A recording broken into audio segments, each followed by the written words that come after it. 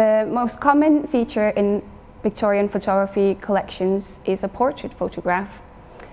And there are many clues that can help you identify when and where these images were taken.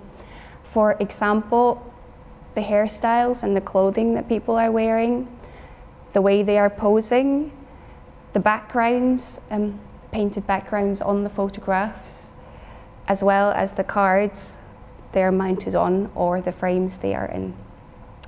And there's information in your reading list that will help you direct towards other resources that you can use to identify carte visites. Victorian photography heavily refers to the earlier tradition of portrait painting.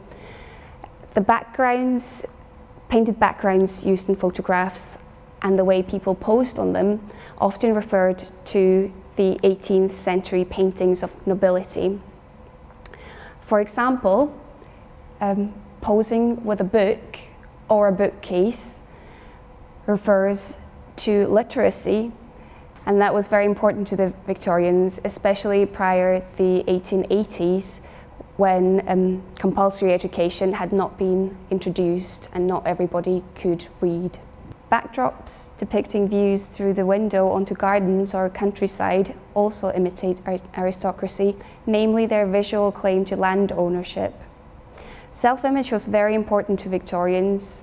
Good photographers chose the poses and props that best suited their clients' social standing and figure.